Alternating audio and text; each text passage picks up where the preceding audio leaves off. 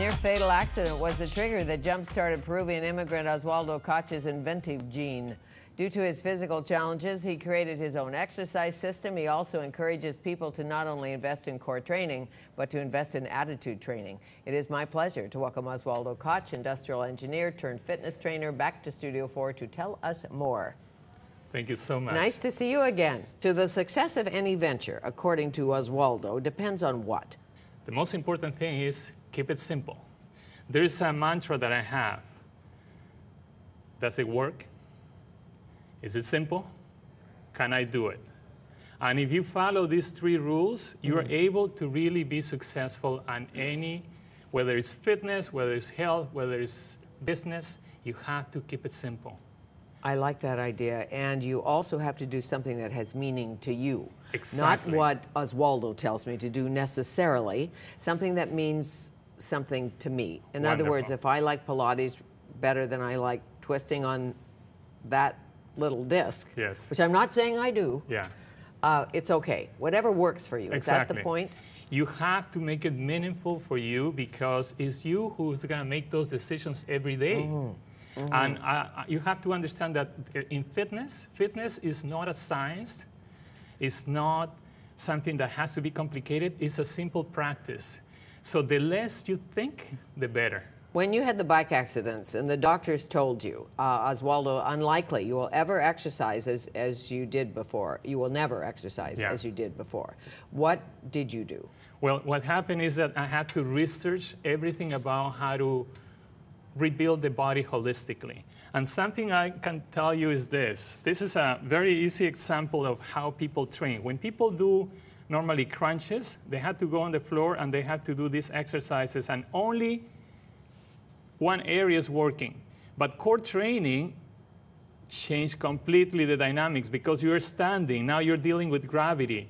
Now you're moving the lower body. It's not moving the upper body, it's the lower body, like a skier, like a skater, like a dancer. A hockey player? A hockey player, thank you. Basketball, golf and tennis. Everything is about engaging the core from the very beginning. And what is happening, Fanny, also is that as you do this movement, internally, the organs are getting the benefit. Like in Tai Chi? Exactly. What about Pilates? Well, Pilates has a lot of elongations and contraction, but core training is about doing everything in one move. One move will give you a holistic, symmetrical exercise. Again, you can do yoga, Pilates, and all those philosophies are great, but don't make it complicated. People has made those way of training too complicated, and then people get discouraged. Sure. Keep it simple. Remember what I told you, the less you think, the better. Right, so if you got your old hula hoop out of the basement, yeah, that might be good. That's amazing. That's amazing. But the beauty about core training is that as you build the core, the rest of the body builds naturally and symmetrically. You are talking about functional movements. You're not talking about isolation or getting one arm or getting the upper body. No, it's one thing that allows you to build symmetry naturally in a way that we've been created. So when you were an industrial engineer and before your accident and all of that, did you have abs, tight abs that you can bounce a penny on? Good question. You know what? I used to be, even before being an engineer, I used to be in the Navy for 3 years. And I did thousands of crunches and sit-ups and push-ups. And I tell you, I never had abs like I have now. And the reason is because I was doing too many things at once. Okay. When you build a house, what is the first thing you build? The foundation. Thank you. And what is the foundation in your body? Well, obviously, no, you're right on the spot. But what is the foundation of the body? Not the arms, not the legs, it's the core. It's where the energy is generated. Sure, and that's male, female? Everybody. Doesn't matter. Yes, it doesn't matter. Young, old, male, female. We're dealing with the same laws, which is gravity.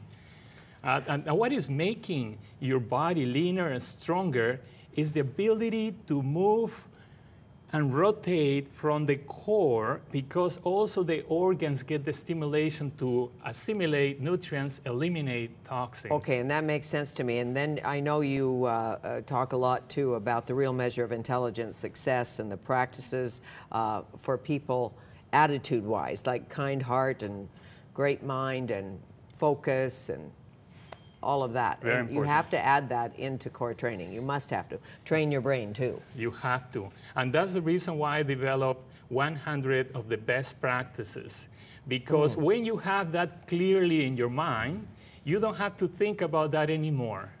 Best practices is the ability to make things predictable. Sure, like live your life with intention, not tension. What I think and feel most of the time plays a key role in what I attract into my life. Totally agree.